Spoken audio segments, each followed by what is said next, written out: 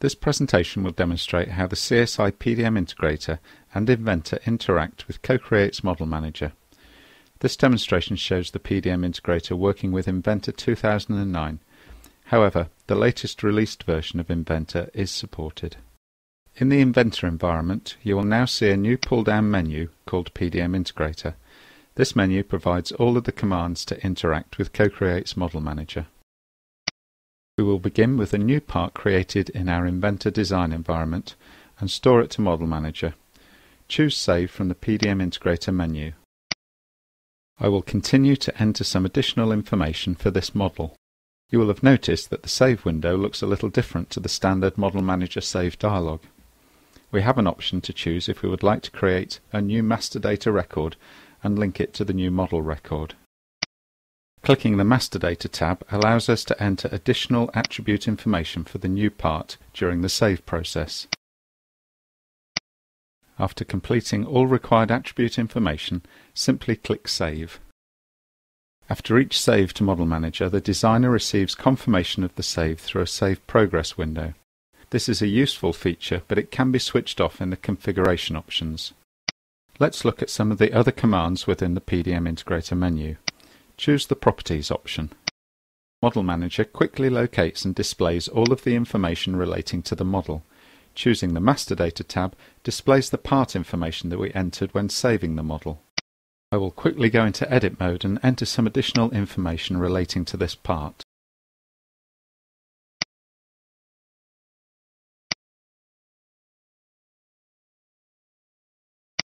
Now the design is complete, I will release for manufacture.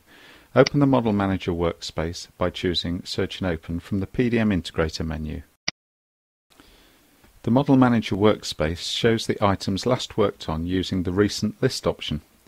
You may have noticed that there is a preview thumbnail of the model displayed in the workspace.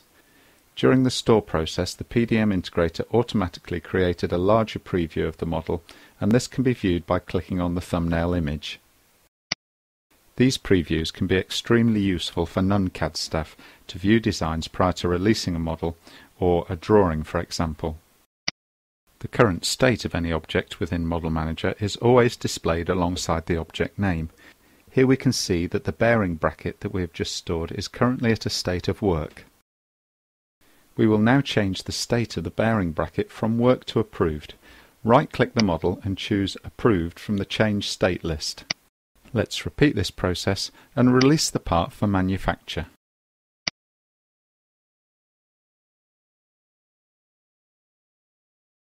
In the next part of the demonstration, we will assume that we've logged in the following morning to continue working on our design. We will first locate our model using the search tools inside Model Manager. Choose Search and Open from the PDM Integrator menu. Choosing the Search button displays a list of the available objects that we can search for within Model Manager. We're searching for the Inventor model which we created yesterday, therefore we choose Models from the list. In the Name field we enter some information about our model. We will search for all models beginning PDMI-40, i.e. for part names that start PDMI-40, and then click the Search button. A very useful feature of Model Manager is the ability to save your searches to recall at a later date, therefore allowing you to quickly locate frequently used data. To run this query again, simply click on the saved search. Using standard Model Manager commands, we load the model into our Inventor environment. With the part now loaded, we will use this as the base part in a new assembly. We have now added the bearing bracket as our base component to a new assembly, so let's store this assembly to Model Manager. As with the part, simply choose Save from the PDM Integrator menu. The Stored dialog always displays the object that we're storing to Model Manager at the top of the window. Enter any additional information about the assembly.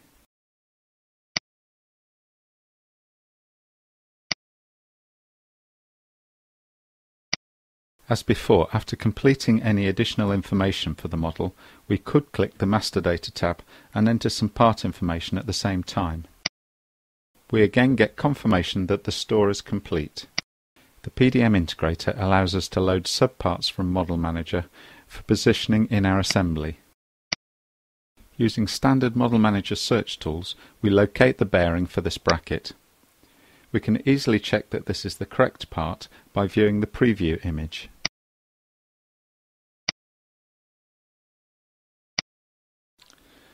Let's load the bearing into our assembly. Notice that this bearing is an Inventor I part. This is indicated by the child relationship back to the generic part. Using standard Inventor commands, let's position the bearing into the bracket.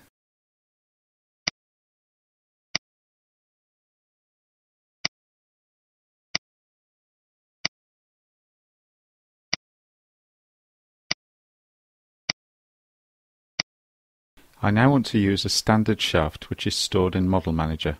As before, select Load Subpart from the PDM Integrator menu. Let's search for our shaft. As before, we load the shaft into our assembly. Model Manager provides us with some predefined load rules, allowing us to easily load the highest revision of a component or the highest released revision. We can easily choose a specific revision of a component. Once again, we use standard Inventor commands to position the shaft.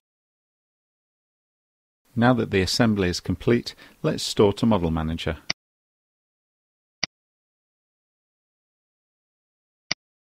With the store complete, we have seen how the PDM Integrator interacts with Model Manager when storing both parts and assemblies from Inventor. Now let's see how the PDM Integrator manages our drawings. With the drawing complete, click the Save option in the PDM Integrator menu. You may have noticed that we always use the same command when storing any object from Inventor. Enter any additional information about the drawing. Note, this information is used to automatically populate the drawing title block. Notice how Model Manager automatically recognizes that the drawing is to be associated with the bearing assembly part record and is shown as existing data. Note that the Save Progress dialog provides useful feedback at this stage, as it highlights which parts have been saved and which do not require saving.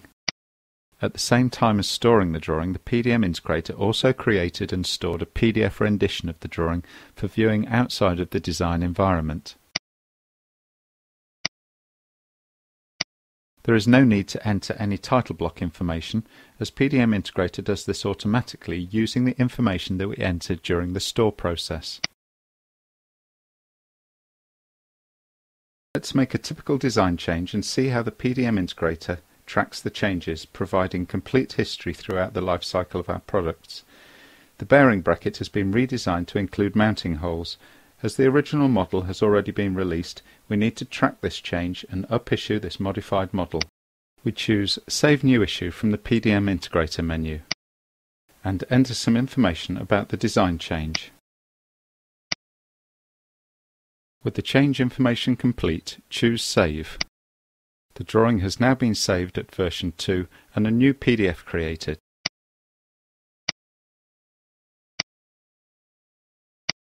Any Model Manager parameter may be used within Inventor. Here we have populated the change note information on the title block. Let's see how the powerful features of Model Manager provide information to the designer. At any stage when working on individual models, assemblies or drawings, choosing Properties from the PDM Integrator menu will provide all information about that object. Model Manager displays the attributes for the drawing, and providing we have the necessary permissions at the current state, we may edit this information. Let's view the complete assembly structure. Click the plus to expand the bearing assembly. We can now see all of the components that make up this assembly, including the revision and the current state of the models. Search for our shaft, and within seconds we can locate where this shaft is used in order to make our desired design change. Here we can see that revision 3 of this shaft is used on revision 1 of the bearing assembly. This concludes the demonstration of the PDM Integrator for Inventor. The PDM Integrator includes a license for PDM AnyDocs to manage all your project and product documentation. Please view the associated video to find out more. If you have any questions about the PDM Integrator, please visit our website www.csi-europe.com for all contact details, or email info@csi-europe.com and a member of the CSI team will contact you to answer any questions.